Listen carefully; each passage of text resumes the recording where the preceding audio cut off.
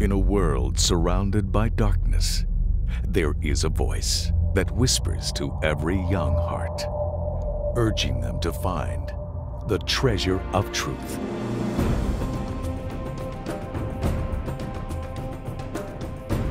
Those who follow the path will discover eternal riches beyond their wildest dreams.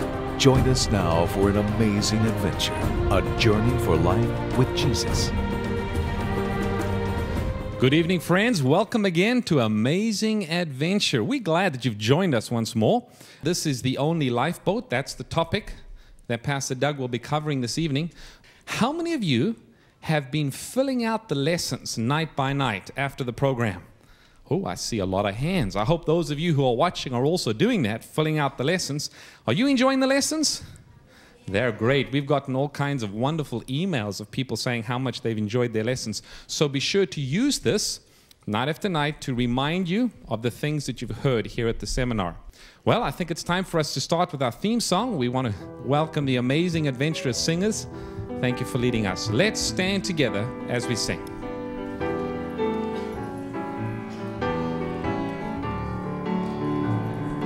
Life is an adventure, following the King.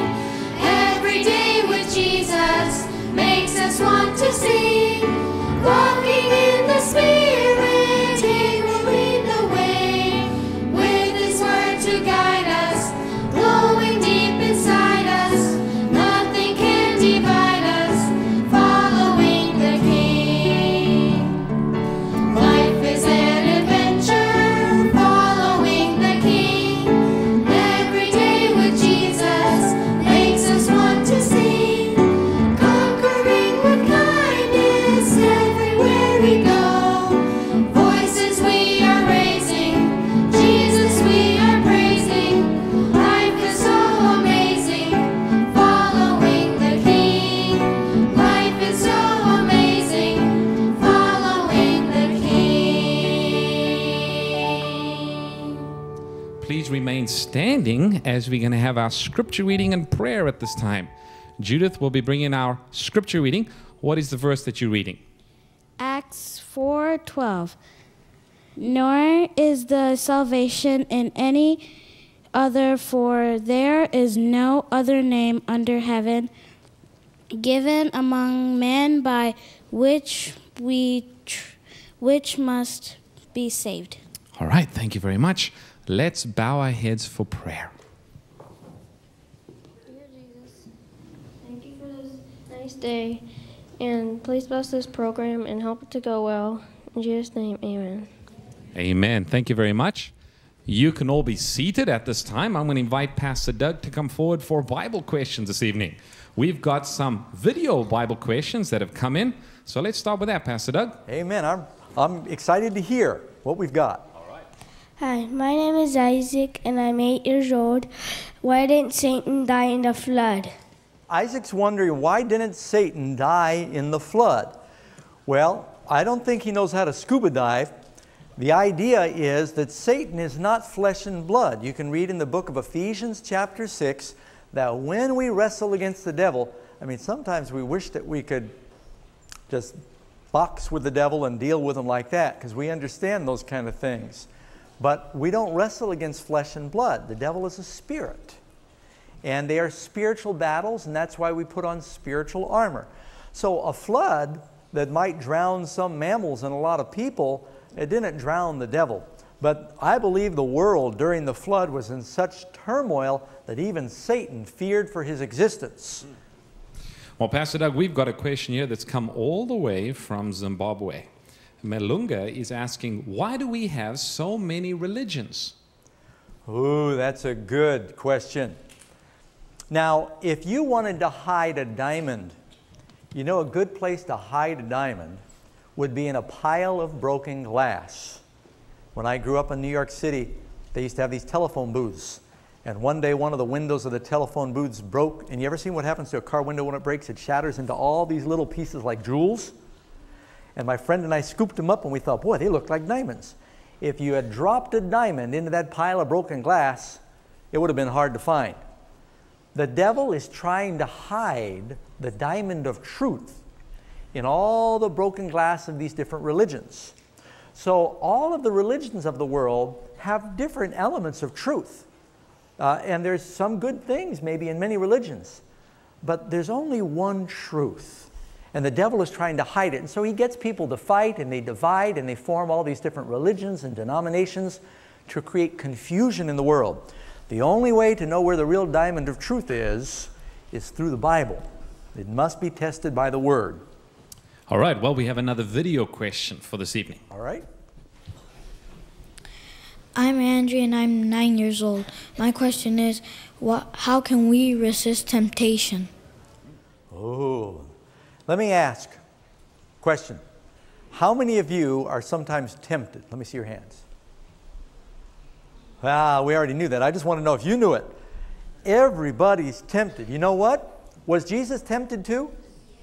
Even Jesus was tempted. Is it a sin to be tempted? No. The devil tempts everybody. And if you are trying to do God's will and you're swimming upstream, the devil's going to try and cause problems for you. How can you resist temptation? Well, there's a lot of things you can do. And I don't have time to go through the whole list. But first of all, thy word I have hidden in my heart, the Bible says in Psalms, that I might not sin. So store up the promises of God. How did Jesus fight the temptations of the devil? When the devil tempted him, Jesus said, it is written, it is written, it is written. He quoted the Bible because the principles of the Bible were guiding him in his life.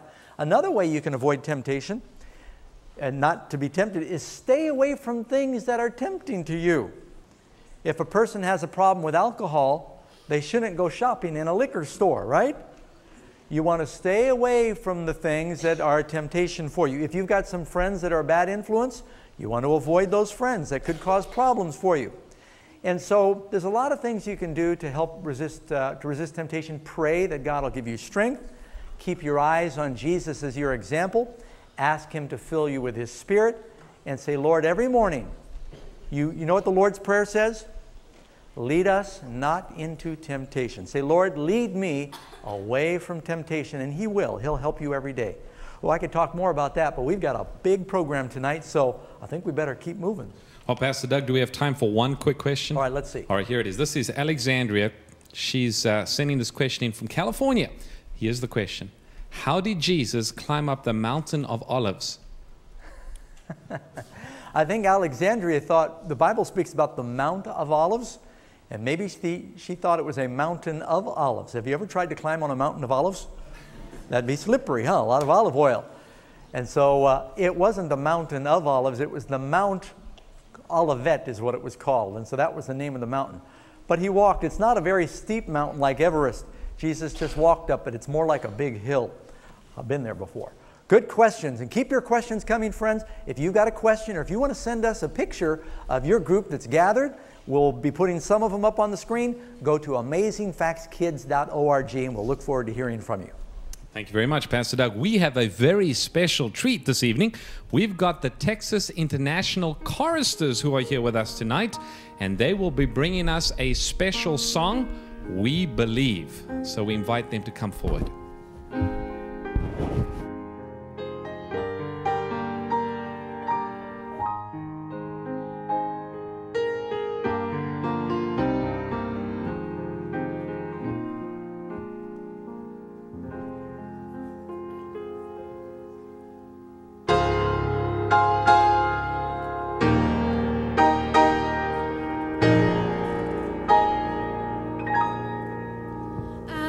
I believe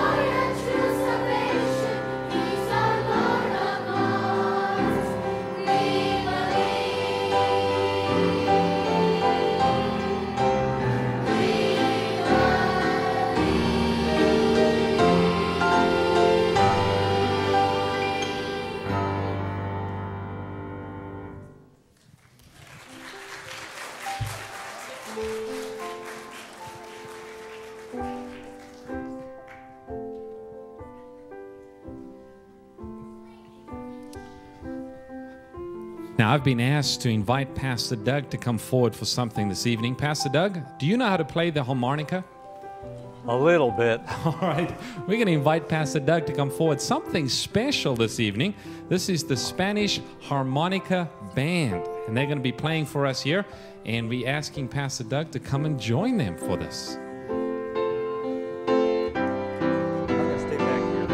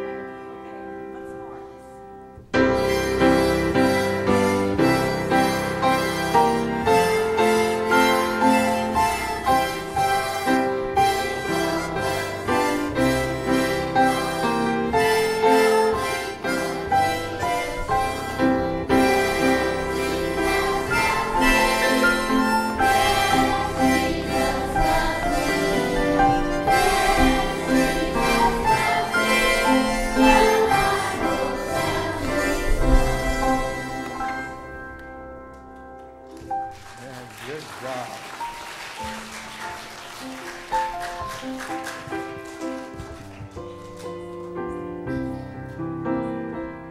Amen. Yeah, I appreciate that. That kind of surprised me. They gave me a harmonica a few minutes ago, and I haven't played in a while, but I don't think I threw them off that much. Oh, it's so good to see each of you here tonight. How many of you have not missed a night? Oh, good job. And I'm hoping there's some of you who are watching from all across the country and around the world, and you haven't missed a night yet. We're only halfway through this adventure, but this adventure is really the launching pad for the biggest adventure in life, which is following Jesus, being a Christian and giving yourself to Him. Our study tonight, and I hope you're doing your lessons, is the only lifeboat. The only lifeboat. Now, I have been in lifeboats before. My father was in the airplane industry, and I remember going out in the Florida Keys and playing in one of these aircraft lifeboats before, and it's got all this survival gear in it. And I've heard stories of people who have been months out in the ocean in lifeboats, sometimes with friends, sometimes by themselves. Heard fantastic stories. You know, a number of years ago, back in I think it was 1912, April 14, there was a big, beautiful luxury liner called the Titanic. And everybody thought that the boat was unsinkable because it had all these watertight compartments, 16 of them. But they hit an iceberg on their maiden voyage. And you know what happened? The Titanic went down. The sad thing was they had not prepared enough lifeboats for everybody. And even some of the lifeboats were pushed off half full because people thought the ship's never going to sink. But it did sink. And out of over 2,000 people that were on the ship, over 1,500 died because they didn't have enough lifeboats. You know, the Bible tells a story of a terrible storm that came to the world one time, and there was only one lifeboat to save everybody. Who knows what that boat was? Noah and the ark. God said, I'm going to destroy the world with a flood because man's hearts were only evil continually. And for 120 years, Noah preached and tried to warn people, get ready and get on the lifeboat. But people said, not now, later. It's not that important. And they put it off. And finally, all the animals got on board. Noah stood in the door of the ark and he pled with the people. This is the only way. There's no other way. If you don't get on this boat, you'll perish. But they didn't listen to Noah. And then God shut the door of the ark. 7 more days, everything looked normal. People bought and sold. They made fun of Noah because his family was all locked up in the ark. But then the clouds grew dark, and the lightning began to flash, and the earth began to shake, and water started coming down from up above, and water started coming from below and shooting up out of the ground. And it was a tremendous flood, much more than Hurricane Ike we had a few days ago. This was a catastrophic flood that covered the world. And all over the world, you can see the evidence of that. And the people that did not get on the ark did not make it.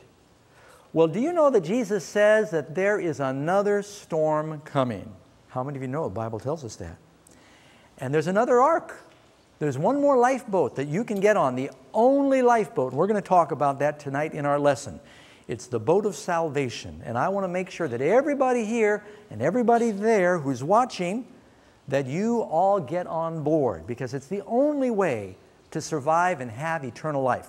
Let's go to our lesson. Question number 1 in our lesson. What has God done to make a lifeboat for us? The answers are all in the Bible. I brought my Bible up here with me because I might think of some scriptures that aren't on the screen, but I've got most of the scriptures on the screen.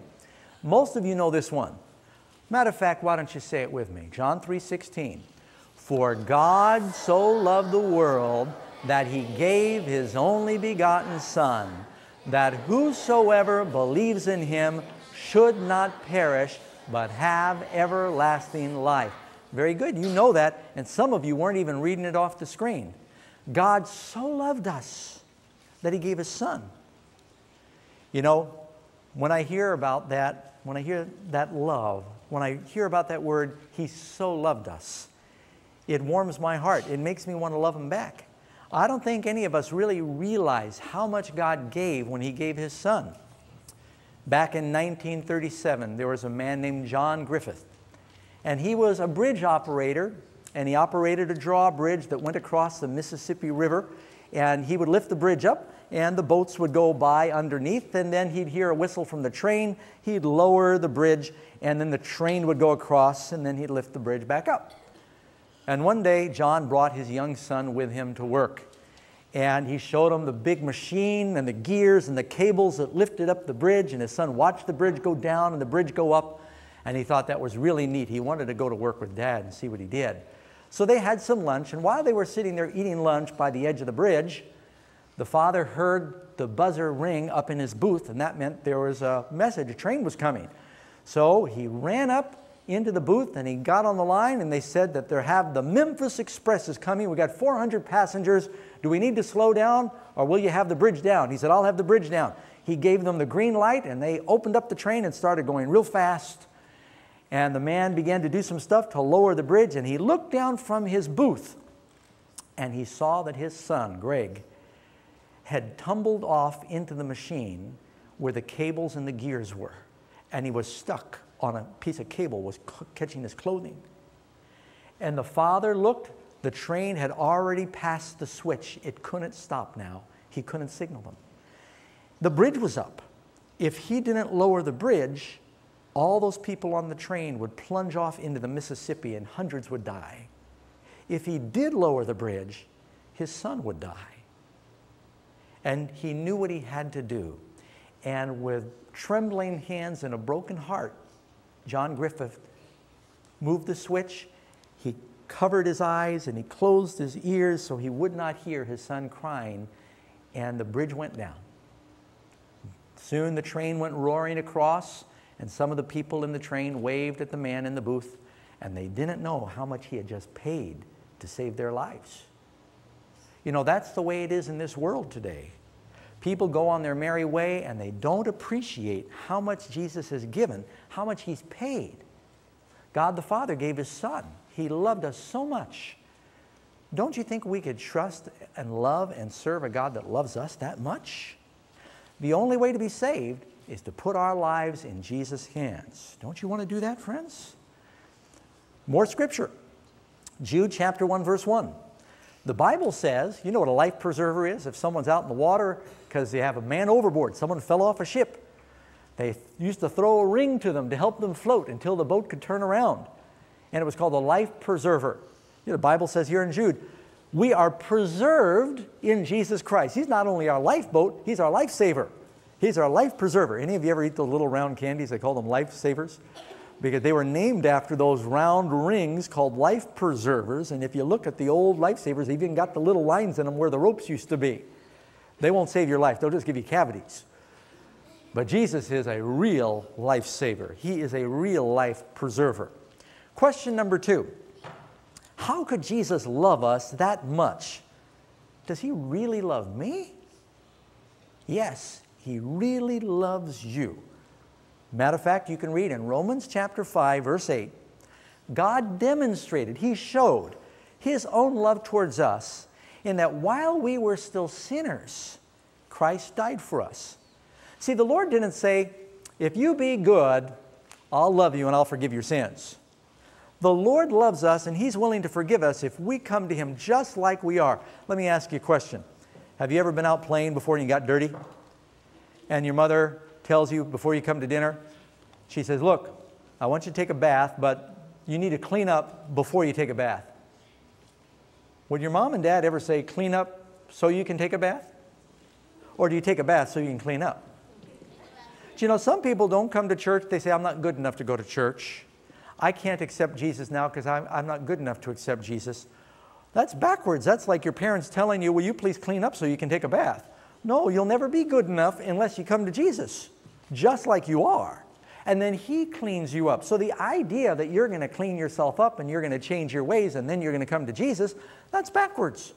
You come to him and give him your heart no matter where you are, no matter what your problems and temptations are, and he can change your heart and cleanse you, and he'll accept you. He's desperate to save you. Matter of fact, Isaiah 43 verse 4, I like this verse. It says, you were precious in my sight. You're very precious to Jesus. He loves you with an everlasting love, the Bible tells us. There's nothing that you can do that would make God stop loving you. You know, there's nothing you can do to make God love you more, and there's nothing you can do to make God love you less. Because God loves you 100%. And is there anything more than 100%? 100% is as much as you can have. Of course, if you're in government, you can spend more than 100%, but you'll learn about that later. Romans chapter 8, verse 38 and 39. It says there is no created thing that shall be able to separate us from the love of God, which is in Christ Jesus our Lord. The Lord loves you desperately, and there's nothing that can separate you from that love. You know how we know he loves us? What's the greatest proof that he loves us? What is it? He died for us. He gave the most he could give. The Bible says no greater love has someone than to lay down their life. What's the most valuable thing you've got in your house? Is it a toy? Is it a piano? Is it a home? The most valuable thing you've got is your life. Matter of fact, there's one thing more valuable than my life. You know what I've got that's more valuable than my life? Is the life of my family, my children.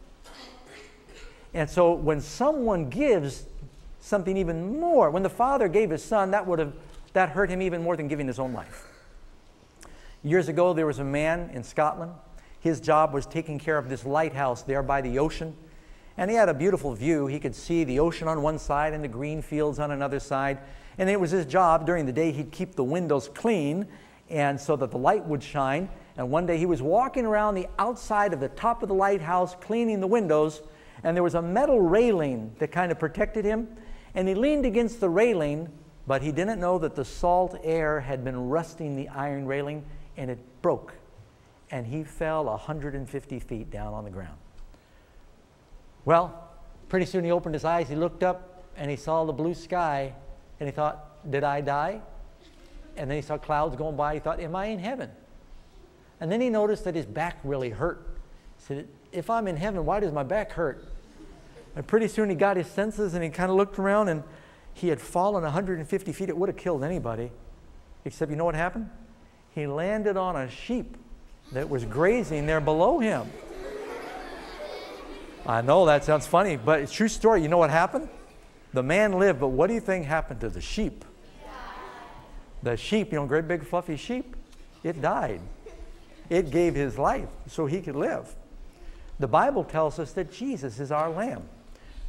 John chapter 1, when Jesus came to John the Baptist, it says, the next day, John saw Jesus coming towards him. And he said, behold the Lamb of, who is that? The Lamb of God. And what does he do? He takes away the sin of the world. When Jesus died on the cross, He did not just die to take away the sin of one person or two people. His sacrifice was so powerful that He provided enough forgiveness to save everybody in the world from sin. And that would include you. Now, sometimes we think, well, I don't have any sin, do I? We've all sinned, remember? We've all fallen short of the glory of God. And you know what we need is we need to see ourselves sometimes through God's eyes. Let me tell you a story. When I was about 4 years old, that's younger than most of you, my father had a shoe shine machine in the house he used for shining his shoes. And every day before he went to work, he'd take his shoes while they're still on his feet. He wore them just like me. I've ended up just like my father. He would take his shoes, and he wore black shoes. He'd step on the button on top of this machine, and it would spin real fast and go zzz, and there was a black furry brush on one side, and there was a red furry brush. I don't know why he had a red brush on one side, because he had no red shoes, but that's what it was. And a red brush on the other side. And he'd take his shoes, and he'd buff his shoes, and then he'd step on the button, he'd go to work. One morning, it was a Sunday, I woke up before everyone else. Dad was sleeping in with the family. And I got bored. Everyone was asleep, and I wanted to play, and I was awake. So I went out in the hall, and I played with the shoe shine machine. I like to play with it. I'd sit there, and I'd press the button, go click, click, and it'd go zzz. It'd spin, and I'd try and stop the brushes, but they were so powerful, I couldn't stop them. Any of you ever seen this kind of machine I'm talking about? I saw one in a hotel not too long ago. They still make them. Well, I got bored playing with it. I turned it on, I turned it off, turned it on, turned it off. And then I thought, I'm going to shine Dad's shoes. So I tiptoed in his bedroom, and I grabbed his shoes. And I came back out, and I closed the door. And I thought, I want to get them real shiny, so I'm going to use some shoe polish. But the only shoe polish I knew about was under the bathroom sink. And so I got the black shoe polish, and I went out, and I stared at it for a minute. I wasn't sure exactly how it worked. I was only 4 years old. So it was liquid shoe polish. I poured a generous amount of black shoe polish on the black brush. I knew the black shoe polish didn't go on the red brush. And then I turned on the machine. Something terrible happened. First, the machine began to bounce because all of the polish had weighted one side of it, and it was off balance. It started bouncing, and then it picked up speed, and it went, and it sprayed a black rainbow of shoe polish up the white wall, across the ceiling, down the other side. And I quickly turned off the machine, but it was too late. And I looked at that, and I thought, I better go back to bed. So I went back in my bedroom, and I laid in my bed, and I kind of covered myself up, and I thought, nobody saw me. Nobody will know. I'll just pretend it never happened. Pretty soon I heard my dad get up, and he fumbled around, and pretty soon he opened the hall door, and he walked out, and I heard, what? He came over, and he opened up our bedroom door, and I had my brother and a stepbrother in the house, and yet he knew right away. He said, Dougie. That's what he called me. And I pretended I was asleep. He said, Dougie. I opened my eyes. He said, get in here. So I came in the hall, and he pointed to this black rainbow. Did I tell you that it went right through the middle of a Spanish soldier? There's a picture of a Spanish soldier on the wall. It went right, it's like he had a vertical mustache.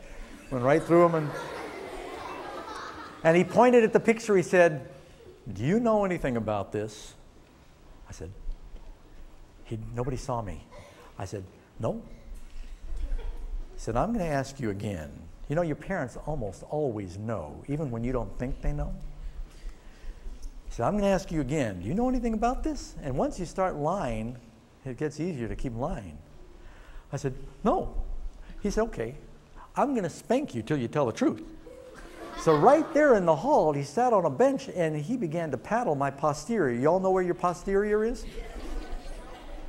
Your derriere? And he's spanking me, and I'm going, I didn't do it, I didn't do it, I didn't do it, I did it. Because pretty soon you get tortured, you all confess, right? Then my father sat me down. He said, now, Dougie, he says, I'm not spanking you because you made a mistake. I'm spanking you because you lied. He said, get in the bathroom, wash your face.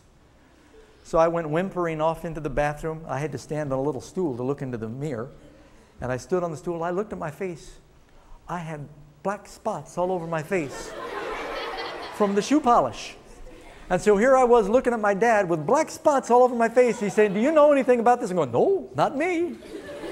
It's like when you tell your parents, I didn't eat any chocolate chips, and there they are all around the sides of your mouth, right?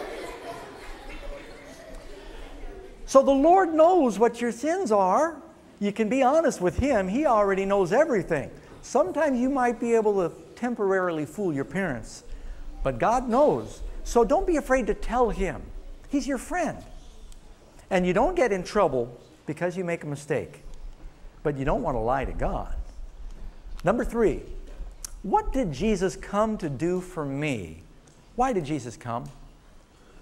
1 John 4, verse 9 and 10, your answers are on the screen.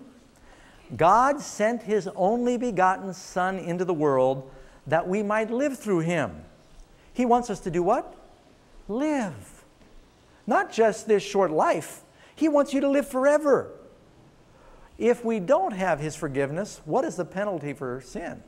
And when I finish reading this, in this is love, not that we love God, but that He loved us and He sent His Son to be the propitiation. That's a big word for the sacrifice, the atoning sacrifice for our sins. Jesus came to take our place. He trades places with us because He loves us. Romans 6:23, the wages of sin, a wage is something you earn. What is the wages of sin? Death. Nobody wants to die.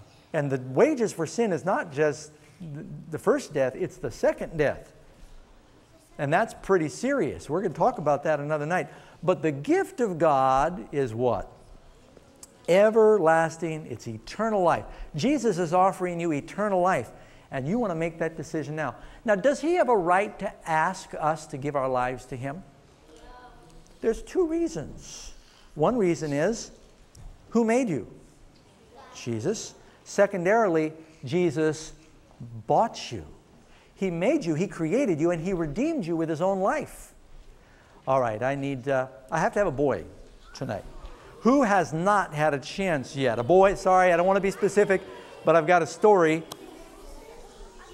You want to come up, Jonathan? If you haven't had a chance yet? I want to look in the chest? Okay. All right, see what you find in there that looks something, it's something red. You can go up, you can open it up. There's a camera in there. Wave to the camera. See that camera? Say hi. There we go. Okay, now stand right here and hold that for me. I'm going to tell a story. Okay, very carefully. There was a boy named Rodney. And Rodney spent weeks building, he actually spent months, building this very exquisite model sailboat. And that model sailboat was his pride and joy. And he'd take it out into the river, and he had a string on it. And he'd let the string loose, and it would sail out, and he'd pull it back in, he'd let it out, it would sail. And he loved his sailboat. And he used to baby it and dry it off and put it up on the shelf when he was done sailing it. One day, we took it out in the river, and he was sailing it. It was really windy. And the sails were working great, and he let a lot of it go out, and the string broke. And it came loose from the boat. And his sailboat sailed beautifully down the river and out of sight. And he just cried because he couldn't catch it, and the river was too deep. And he went home just brokenhearted. About a week later, he was in town, and he walked by a store window. And guess what he saw in the store window? His sailboat for $50. And he went and he told the man, he said, "That's my sailboat." And the man said, "Well, I'm sorry, young man." He said, "You know, I bought this and I spent $20 buying it so that I could sell it. It is a very nice boat, but I'll tell you what I'll do." He said, "I'll sell it back to you, but you're going to have to pay me what I paid for it. I paid $20 for it." He said, "But I don't have $20. He said, "Well, I'll hold it for you for a few weeks if you want me to, so you can get the money." So Rodney went out and he mowed lawns. And back then you got 50 cents for mowing a lawn. How many lawns would he have to mow to get $20? 40 lawns. That wasn't much back then. You didn't get much, but $20 was a lot of money. So he worked and a lot of hot days out in the sun mowing grass, and he came and he gave the $20, and the man handed him his sailboat. And Rodney took his sailboat and he said, "Oh, I'm so glad to have you back, sailboat. You're mine. You're mine because I made you, and you're mine because I bought you. You're mine twice." You know, that's how you belong to Jesus. Isn't that right? Thank you very much, Jonathan. Let's put that over here. So Jesus has redeemed us. That means He created us. He owns us. But when the devil kidnapped the world, Jesus bought us back with his own life. So he owns us because he created us, and he owns us because he redeemed us. Number 4, question number 4. How do I accept Jesus and truly show that I believe in him? What do we do? Now, let me ask you a question. Do you really know what you need to do to be saved? Do you know? You need to accept him with your mind and believe in him. There's several things. The first thing to do, how many of you want to live forever and be on that lifeboat? Those who are watching, you want to live forever and have that eternal life? Let me tell you what to do. First thing you do is you ask him. Jesus said, ask and it will be given you. You've got to begin by saying, Lord, I want eternal life. I want my sins to be forgiven. God will do things for you when you ask. If you don't ask, he won't do. You've got to pray and ask him. The next thing, Acts 16, verse 31, believe. It says here, believe on the Lord Jesus Christ and you will be saved. You know, you have to have faith. If you trust God, Jesus says if you have faith, you can move mountains. Wonderful things happen when you have faith. We saw a miracle this week. You know what happened? God moved something bigger than a mountain. We had a hurricane making a beeline for this meeting that was going to take it off the air and cause all kinds of problems. And we had people all over the country praying, and that storm was going straight for Richardson, Texas, and it was turned. And I kept praying and believing that God brought us here to do this meeting, that he was going to answer those prayers. And God blessed the faith of all these people. God does wonderful things when you believe. Believe he wants to save you. Sometimes you think, oh, I'm not a very good boy, I'm not a very good girl, I'm not very strong or smart or pretty. God doesn't really care about me. Oh, yes, he does. Don't think like that. That's the devil talking to you. He wants to save you. He loves you desperately because he paid so much. 1 John 4:19, we love him because he first loved us. You see, he showed us how much he loves us, and it makes us love him back. He demonstrates his love for us, and his goodness leads us to repentance, which is our next verse, Romans 2:4. The goodness of God leads you to repentance. Who knows what repentance is? All right, what's repentance? When you ask him to forgive your sins, well, that's something you do when you're repenting. But repentance is, you know what repentance is? I'll repeat your answer. What does it mean? It means to be you're sorry, to tell God you're sorry, that you want to change. Let me give you an idea. You ever see a sign that says no U-turn?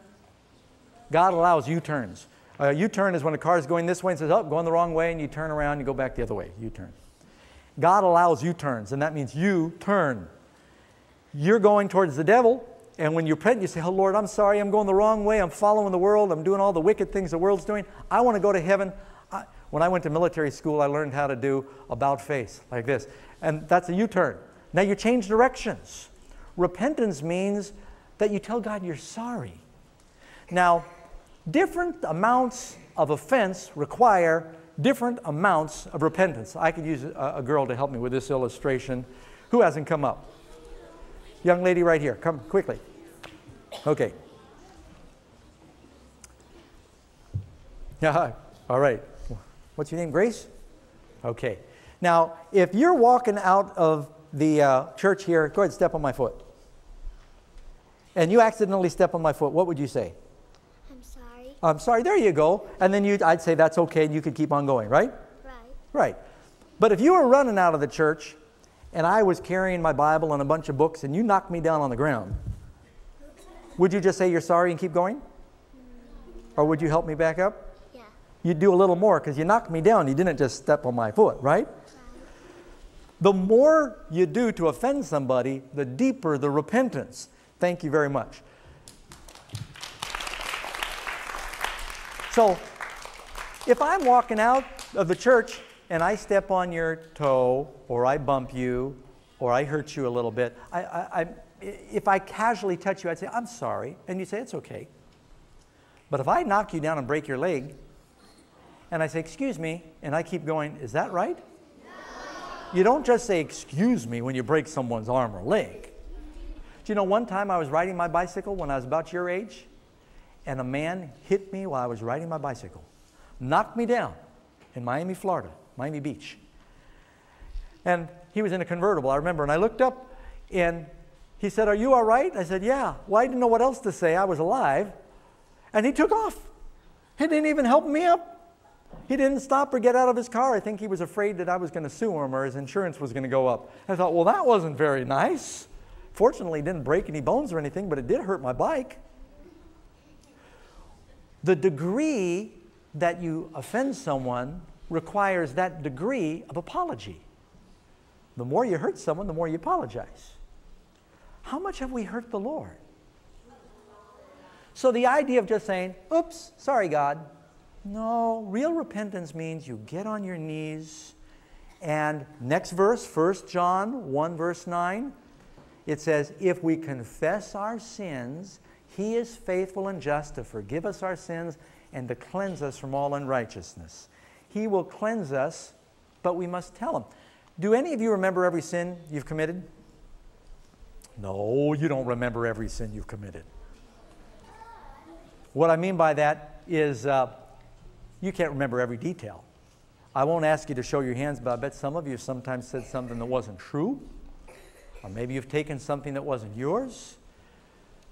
But you tell the Lord the categories. You say, "Lord, I have not been honest." That's one of the commandments. Please forgive me for dishonesty or lying.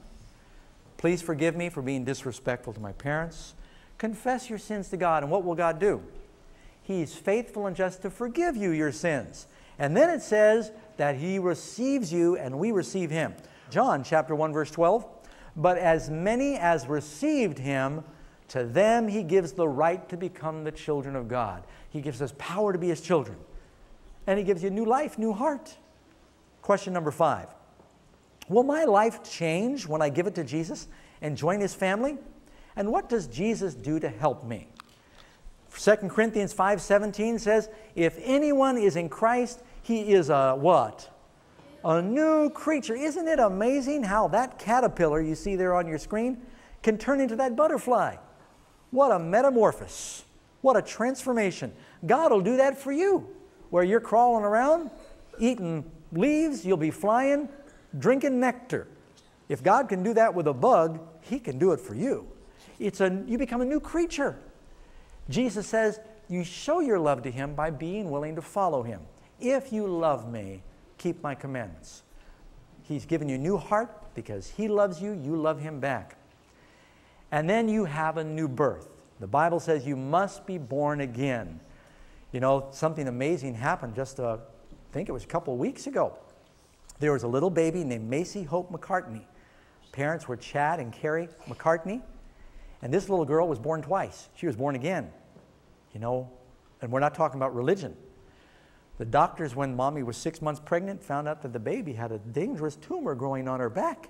And if they didn't operate, she wasn't going to live. So 6 months into the pregnancy, they took the baby out of Mommy's tummy far enough where they could do the little surgery and take the tumor off and put her back in. 2 months later, she was born again, and everything was fine. So I don't know what her birthday is, because she was born twice. You need to be born twice. How many here were born once so far? Let me see. At least once. Everyone born once? Just checking to see if you're paying attention. Everybody's been born that time, right? But you need to be born again. That's the new birth. By giving your heart to Jesus, He gives you a new mind, a new life. You know, it tells us in Jeremiah 1:15, "Before I formed you in the womb, I knew you." God has known us through all eternity. He has a plan for you. 1,000 years ago, God knew about you, and He has a great plan for your life, but He won't force you. You must choose. What will happen when you choose the Lord? John chapter 15, verse 11, "These things I have spoken to you, that your joy might be full." Do you want joy? That's happiness. And again, Habakkuk chapter 3, verse 18. Let's all say Habakkuk. Habakkuk. That's a hard book to say. "Yet I will rejoice in the Lord. I will joy in the God of my salvation." Christians should be happy. And again, Psalms 40, verse 8. "I delight to do your will, O my God. Your law is in my heart." God puts His law in our hearts, and it's a delight to serve Him. Jesus came to give us an abundant life. He wants us to have a full life, an abundant life. That's why it's so important that now, while you're young, you give your life to Jesus. All right, and I need to 2 volunteers. I wonder if, well, I'll tell you what, let's have some of our visiting choir, because they may not be back. You can come, okay? You can come up. I don't know your names. You don't have tags on. Come on up. Look in the mystery chest there and see if you see something that you can maybe set on fire. Look in the chest. Go ahead.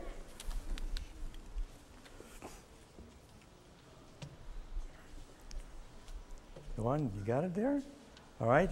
There should be 2 in there. Okay, you can close the chest. Let me help you. There you go. Good job. Set them. Let's set them here on top. And all right, how many candles we got here? Can everyone see? Got 2 candles here. Do you know how to use one of these? You press this thing down and you pull the trigger. You want to try and light that? You got to press that button on top and then pull the trigger. Hold the button in. It's probably not a good thing to teach kids to play with matches in church, huh? There, let me help you with that. For the illustration's purpose, that's all right. There we go. All right. That was hard. No wonder you're having a challenge here. All right. That's 1. That's 2. Okay. 2 candles. Are these candles the same? Well, they're the same color, same stand, same wax. What's the one difference? One's tall, one's short. Which candle is going to burn the longest? Which one's going to burn the longest? Tall one. Of course, the tallest one, the same wax. Which one's going to give the most light? The taller one will burn longer. It will give more light. Isn't that right? Here's the point. What's worth more? 10 plus 70 or 70 plus 10? Oh, I know it sounds like 10 plus 70 is the same as 70 plus 10 mathematically. But with your life, what's better? Give your heart to Jesus when you're 70 and serve Him for 10 years? Or give your heart to Jesus when you're 10 and serve Him for 70 years? How much, isn't it worth more to give your heart to Jesus when you're 10 and serve Him for 70 years? It's good for everybody to give their heart to Jesus. But what's the best time to give your heart to Jesus so you can get the most light out into the world? It's when you've got your life before you. All right, you girls each want to blow out a candle? There we go. Thank you very much. Okay, let's give them a hand.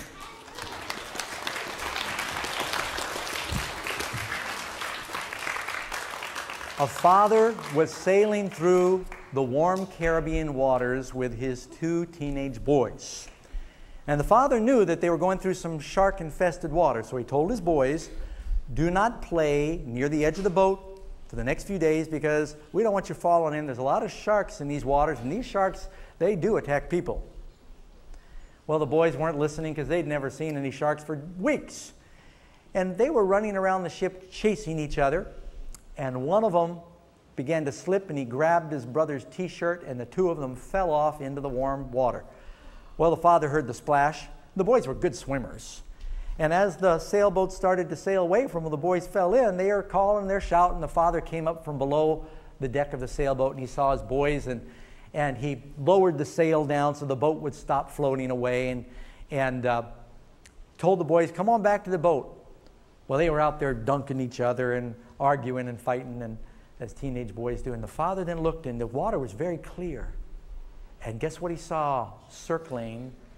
He said, boys, those aren't dolphins. I see sharks. He said, swim quickly back to the boat. Do it calmly so you don't stir up the water, and swim back to the boat. And the boys thought, oh, we've got lots of time. Dad's just trying to scare us.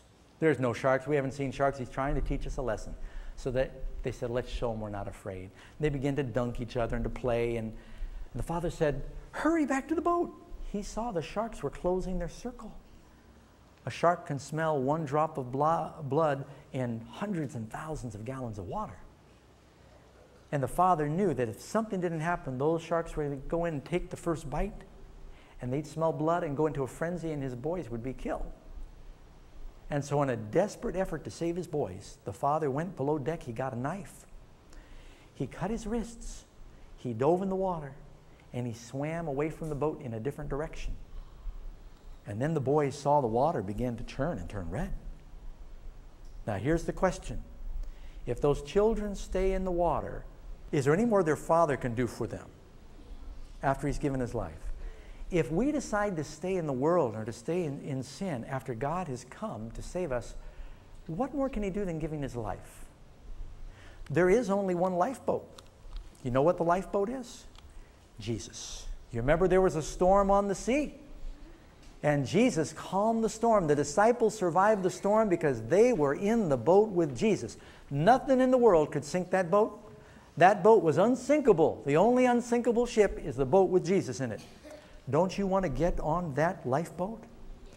I'd like to invite you to take your cards. I think we've got some cards here in our groups. Now, we did this a couple of nights ago, but we know we have some new children every night.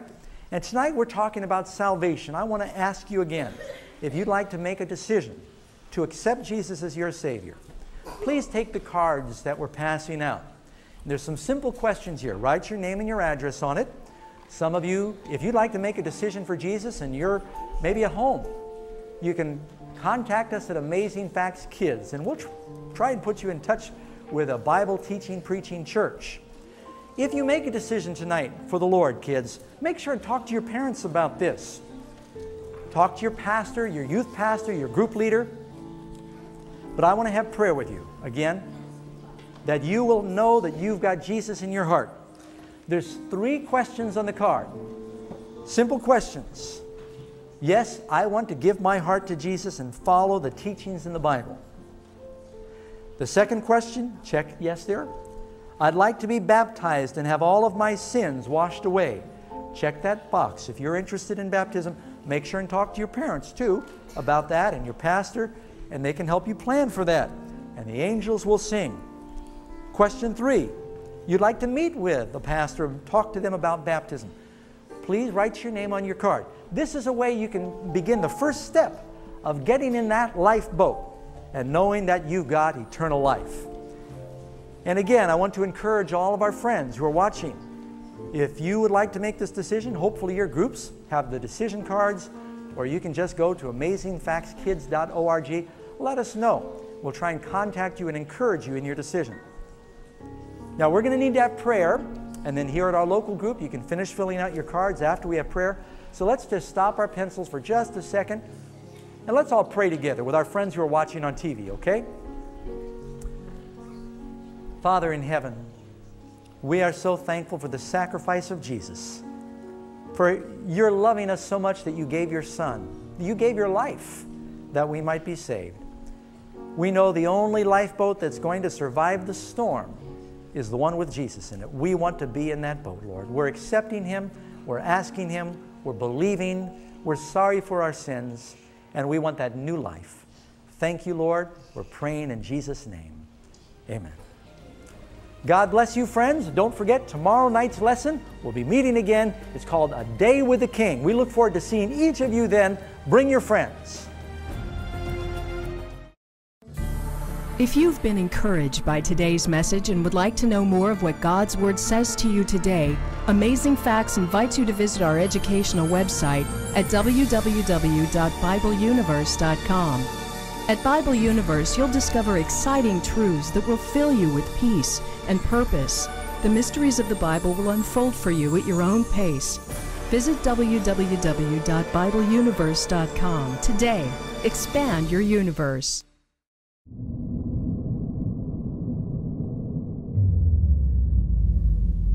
In a world surrounded by darkness, there is a voice that whispers to every young heart, urging them to find the treasure of truth. Those who follow the path will discover eternal riches beyond their wildest dreams. Pastor Doug Batchelor leads your kids on a powerful, soul-winning Bible study experience just for them. The 10-part series is filled with incredible Bible stories, exciting spiritual discoveries, and heartwarming music, all designed to help your kids stand with Christ for eternity. The most valuable thing that God ever gave to this world was His Word. Join us for an amazing adventure, a journey for life with Jesus. Order yours now. Take the journey. Thank you for joining us for this broadcast. If you've missed any of our Amazing Facts programs, visit our website at amazingfacts.org. There you'll find an archive of all our television and radio programs, including Amazing Facts Presents, Central Study Hour, Everlasting Gospel, Bible Answers Live, and Wonders in the Word. You'll also find a storehouse of biblical resources geared towards answering some of your most difficult questions. And our online Bible school is just a click away. One location, so many possibilities. AmazingFacts.org. Bring your friends.